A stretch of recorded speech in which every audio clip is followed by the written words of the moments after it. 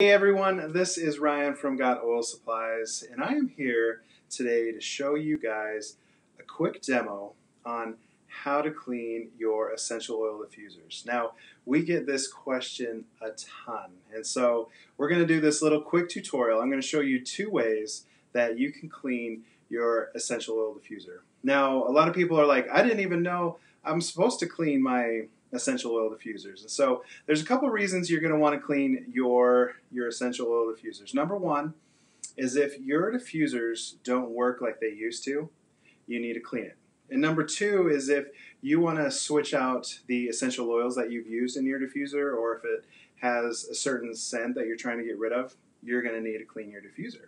And so you can see right here I have one of our Amber Mist bottles from Halloween that I need to clean. So first what I'm going to do is I'm going to take off the top of this. And this may be kind of hard to see, but I'm going to hold it up and show you guys the inside of this. Now I don't know if you can tell or not, but there is a little oil buildup on the bottom of this essential oil diffuser.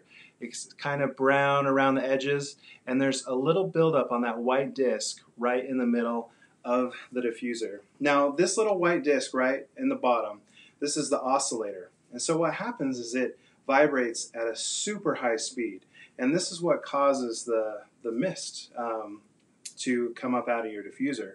And so when the water evaporates and when the oil evaporates, there's still some oil residue because the oil doesn't evaporate the same way the water does, and so you get this brown buildup right here on the bottom. And I can still smell the fall essential oils on the inside. And so number one, we need to get all this essential oil residue out of the diffuser, and we need to make sure that we keep this oscillator clean. And so this is super easy, and then I'm going to show you how to do this right now. So you're going to unplug your diffuser. Mine's already unplugged. And what you're going to do is you're going to fill it up to the max water line with just pure water. And then what you're going to do is you're going to take just some regular distilled white vinegar, and you only need approximately about a teaspoon. So you can either measure it out, or you can just pour a little distilled vinegar right here, about a teaspoon, into your diffuser. And then what you're going to do is you're going to put your diffuser back together, and you're going to run it at least 10 to 15 minutes. You can run it longer if you want, but at least 15 minutes. And once you've run your diffuser for the 15 minutes, you're gonna take it apart again, and you're gonna take the remaining water and vinegar that's left inside your diffuser, and you're gonna dump it out into the sink. And then what you're going to do is you're going to take a cotton swab, and sometimes diffusers come with these black brushes that are plastic and have bristles, and a lot of people are like, why does my diffuser come with this brush? And it's for this purpose exactly.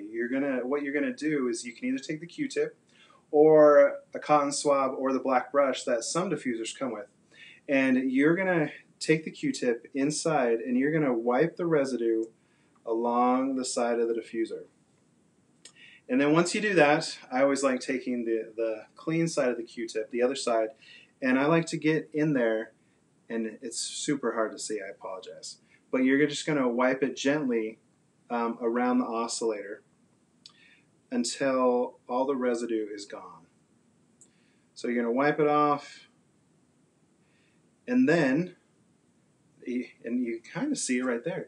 You can kind of see how that oscillator is sparkling white. That's exactly how you want it to look.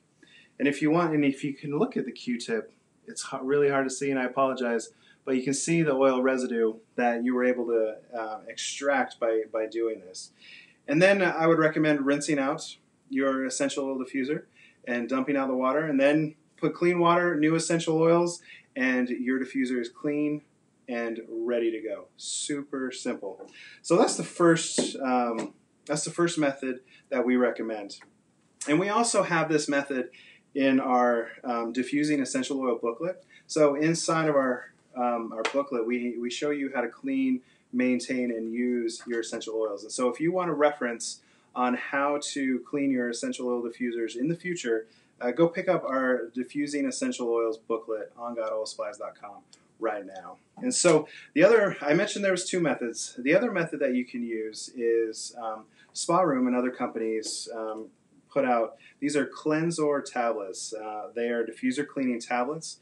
It's basically close to the same thing. What you're going to do is you're going to fill up your diffuser with water, put in one of these tablets, and then just let your diffuser run.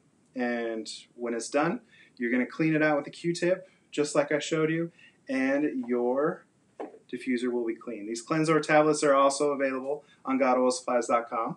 And that is it. So again, if your diffuser isn't working properly, or you want to swap out the scent of your essential oils for another scent, clean your essential oil diffuser. And it's great for maintenance. It'll help your essential oils, your diffusers last for a long time.